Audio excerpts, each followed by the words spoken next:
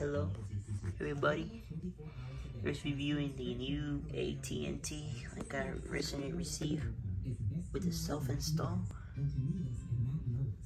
in AT&T fiber. Okay, it's already plugged in.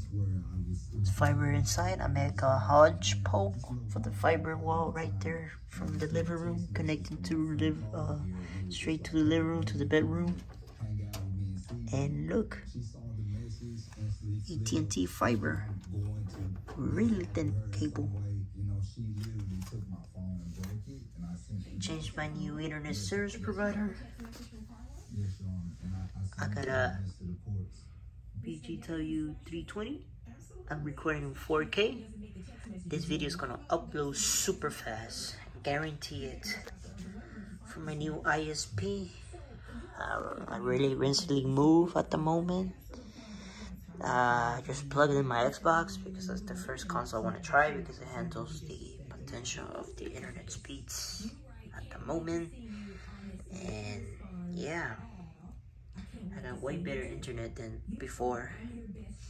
I know it's 1 gig. I downgraded to 200 meps, but I don't see any freaking difference, to be honest.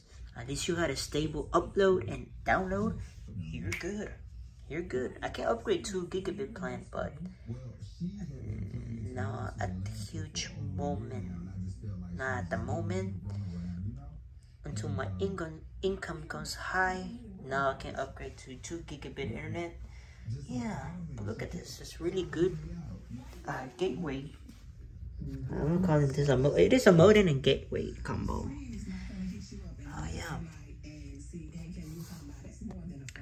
Really thinner. Yeah, look at this thing. Really amazing. Really good.